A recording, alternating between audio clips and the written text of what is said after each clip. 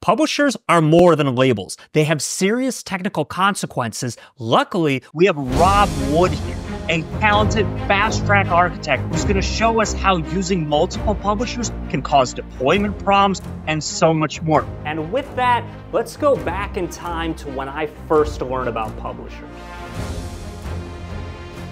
I thought publishers just indicated who made the solution and helped identify which columns were made by which team. They also had zero technical value or consequence. Good try, young Sean. Let's look at them with an example. If I'm building a real estate solution, I might have a table for storing houses. I'd make a brand new solution, and I'd make a brand new publisher called Real Estate Developers. They have prefix RES, and then I'd click Create. I make a new house table, and then the prefix is RES from my publisher earlier. High level, in my dev environment, I have my real estate solution, the publisher is RES, and I added the house table. Next thing we need is a rentals table. But let's say a completely different engineering team is going to maintain this. The rentals team might click new solution, type in rentals, they'd make a new publisher for themselves, and they'd have their own prefix called RNT. In their solution, they have a new rental table with a lookup to the house table. This setup seems fine. If you want to deploy this to production,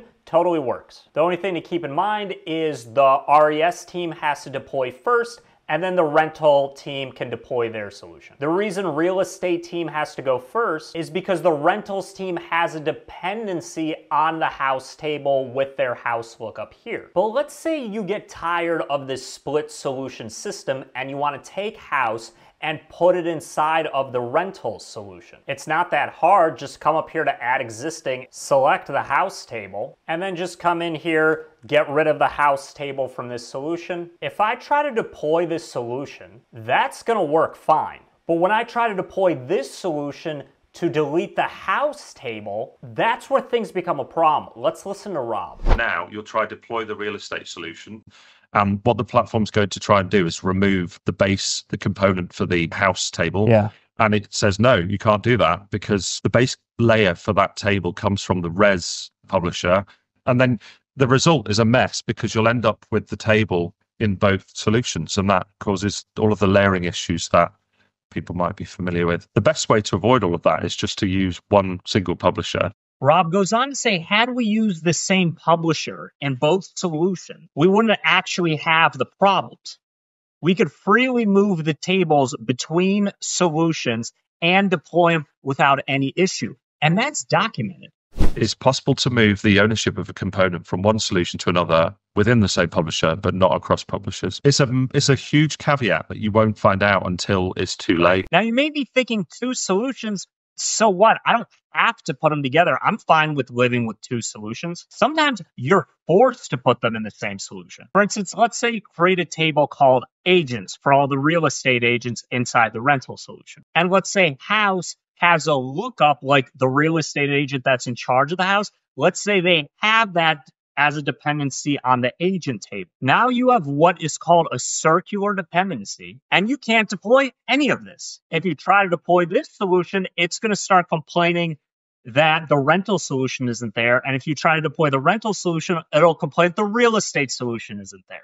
This is called a circular dependency, and it's one of the items on Rob's blog where he talks about the problems with this. But hey, maybe you're careful. And instead of making the agent table under this solution, you actually make it under this solution so it gets that RES publisher. If you did that, yes, you're fine. Now, this model seems fine, but things could still get spooky. For instance, in the real estate solution, if we open the house form, we'll say it currently looks like this. And then the rentals team talks to the real estate team. They're like, hey, that form, we're going to modify it.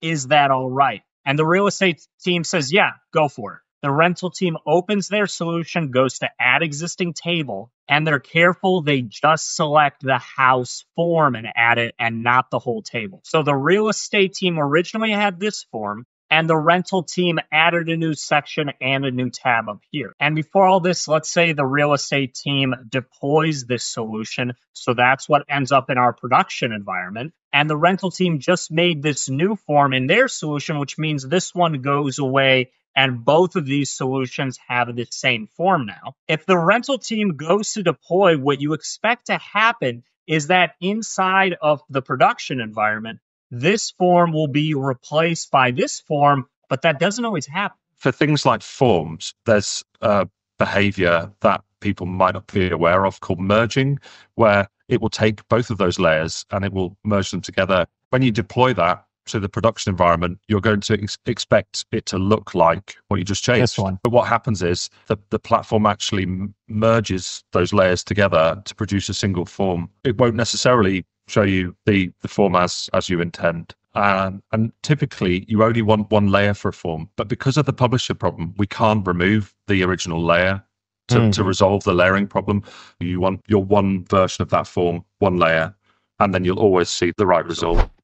What one layer looks like is instead of making updates to the form in the rental solution, instead, you would have made them right here inside of the real estate solution. So form changes don't exist in two different solutions. If the rental team really wants to edit this form, they should either ask the real estate team to do it, or they make a brand new copy of the house form and it can live in here.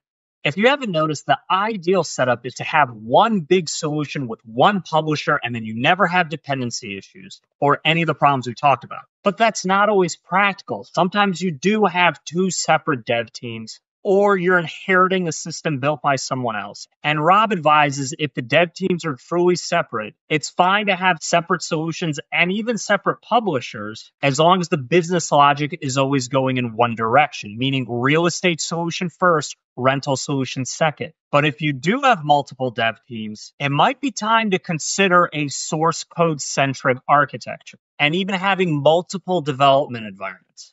Our video on that is coming up. In the meantime, big thanks to Rob for sharing all his knowledge with us. And if you want to dive deeper into this topic, he has the original post on it on LinkedIn with a thriving comment section where a lot of experts are giving their experiences with this. A link to this post is in the description, and be sure to subscribe if you haven't already. Take care.